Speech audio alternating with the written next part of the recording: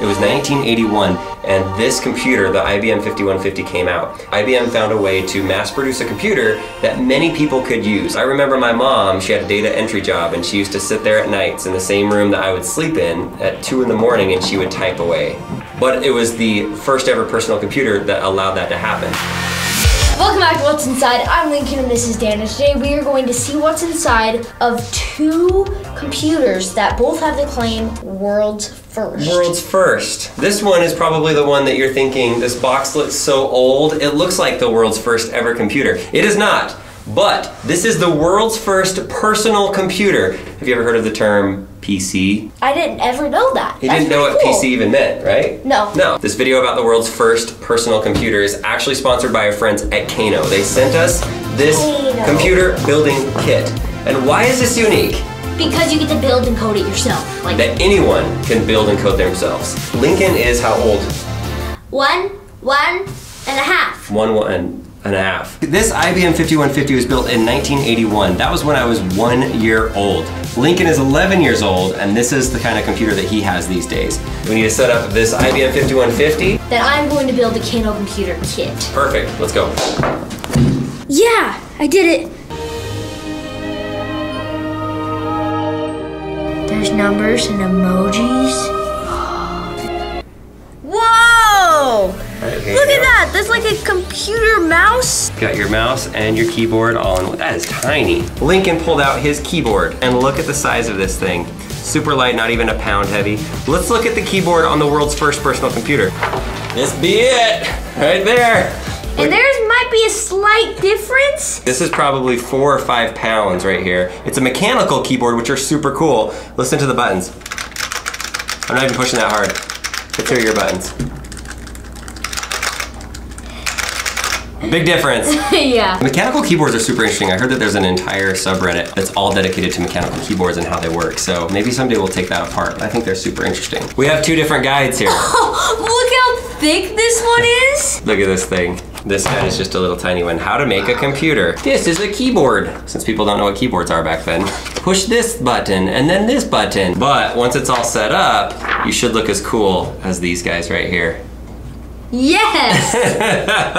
Does Kano have as cool of people in its guidebook?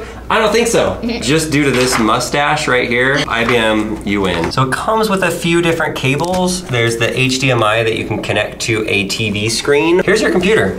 What? This is called a Raspberry Pi 3 model. Lincoln does like pie, and so of course he likes this because it's Raspberry Pi. So right now Lincoln is building his own kit. He's looking at all the instructions. Oh yeah. All right. Big, that's what this is. Are you seeing the size difference in this? Plug in this in the back. Now it's time for our monitors. Oh, isn't that a beaut right there? A beaut? What a beaut. That's what we used to say in 1991. How neat is that? That's pretty neat. I need some power. The power! First I'm gonna turn on the monitor. Oh. Boom. Nice work. Oh yeah.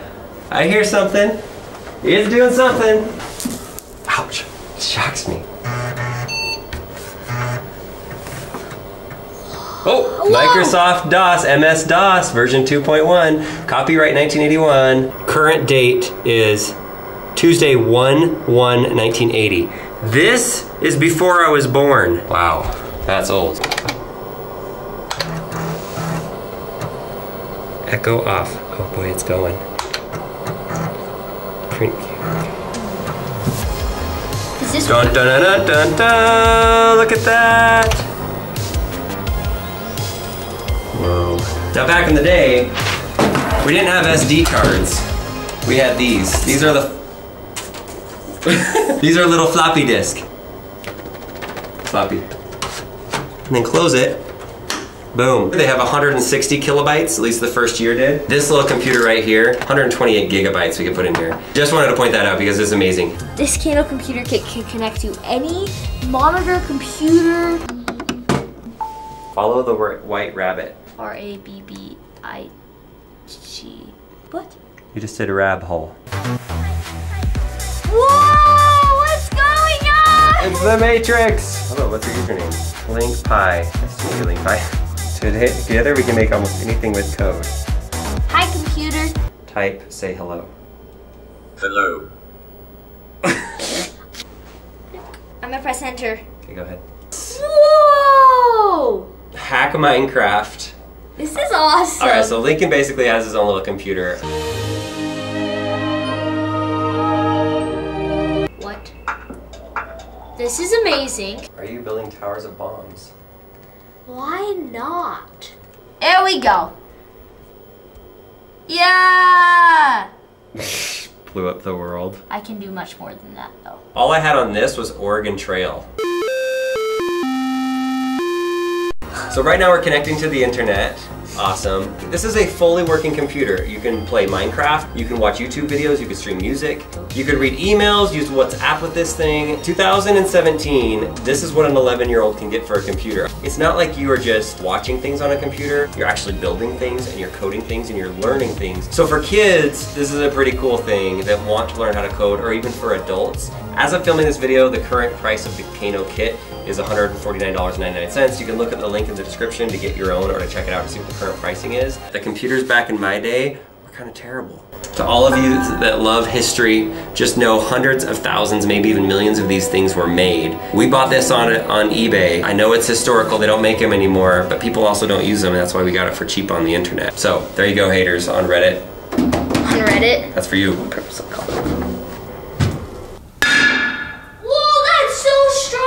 Oh my gosh, that is loud and strong. Hey, there we go! The thickness of this looks really similar to the video game monitor, and if there's one thing I learned from that, they did say there are gases in it that could be dangerous. Hold your breath.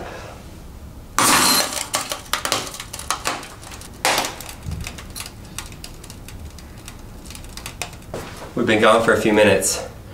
It is still making crackling noises.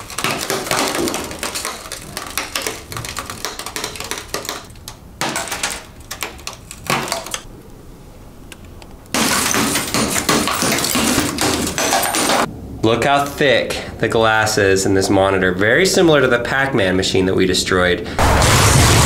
And then you have the silver on the back. That stuff is actually something you don't want to breathe in.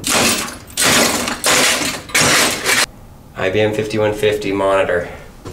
Check it out in there. Taking you in, guys. Look at everything inside of there. These coils right there, those copper coils, sometimes those will maintain energy even after you've unplugged it, so you've got to be really careful around that. Whoa! Are you kidding me? That is so cool looking. Are you seeing this? Oh, it's like dusty. It's so old. Okay, we've got a motherboard here, a motherboard here. Do not remove this cover. Trained service personnel only. There we go. It looks like these panels right here are additional ones that you could add on that add additional memory, additional RAM. All the way in, it's these chipboards, and then all of this on the top. There's a speaker right here on the side. This right here is Lincoln's entire computer. It could fit inside of there. This computer is still alive. I am not going to damage these boards, and we're gonna put it back together with the screws. Yes, we killed the monitor, but that's as far as we're gonna go. It's crazy how technology now is so small compared to this, and it can do so much. Thanks to Kano for sponsoring this video. If you'd like to get your own computer kit, we have a link in the description below and you can get free shipping on it. So start creating with technology rather than just consuming it. Check out what other creators are doing. This is really cool, and I love the inside of it, and it's more than I expected. We out.